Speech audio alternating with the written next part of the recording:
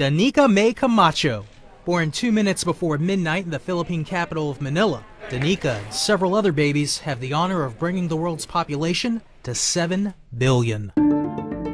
The greatest challenge is that we're living in a world that is growing too fast on us. The world's slum population is very close to a billion and will probably double over the next 20 years. When you start looking at bringing all of the world's inhabitants up to the standard of how we live in the West, you have to start looking at the question of population. How many is too many people?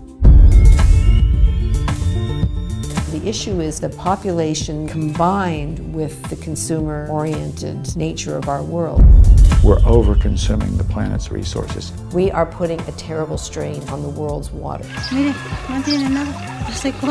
Yo siento que a la larga pues esto ya va a ser como una guerra, pues el agua ya va a ser lo más valioso que el dinero. Will it be mass deaths of certain people but not other people? A world in which if you're wealthy enough you can buy your way out of the crisis that's coming?